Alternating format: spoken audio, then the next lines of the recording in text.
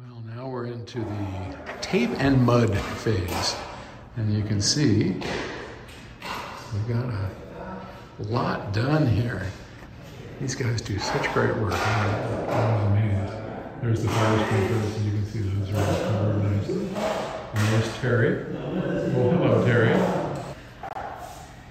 And then back here is our tracking room. And I've got the tape and the mud going all the way up. Man, this is a lot of work. They have to stand on these scaffolds in order to do all this. So we'll move our way out here into the main control room. Yep, we've got the ventilation. It's covered quite nicely, and we're going to finish those ourselves. And if you remember, here's our entrance for all the wires. That's been done. And let's see what's happening out here. What do we got? Uh-oh, this is great. I love it.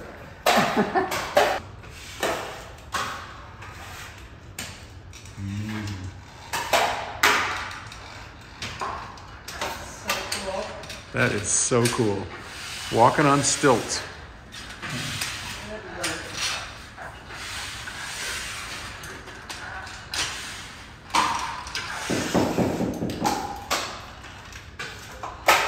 The giant man. Good skills. Good skills.